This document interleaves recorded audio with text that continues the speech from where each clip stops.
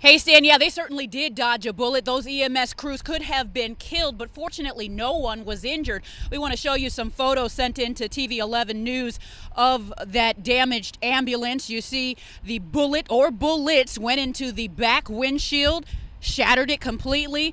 It all went down in a northwest Baltimore neighborhood just before 10 this morning, a neighborhood people say is typically quiet.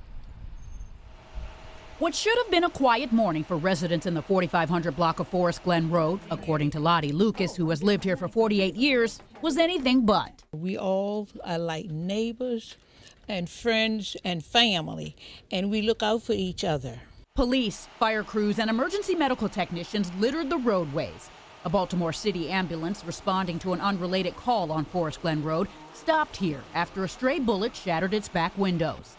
That shooting happened around 9:45, according to police, less than a mile down the road on Wynham.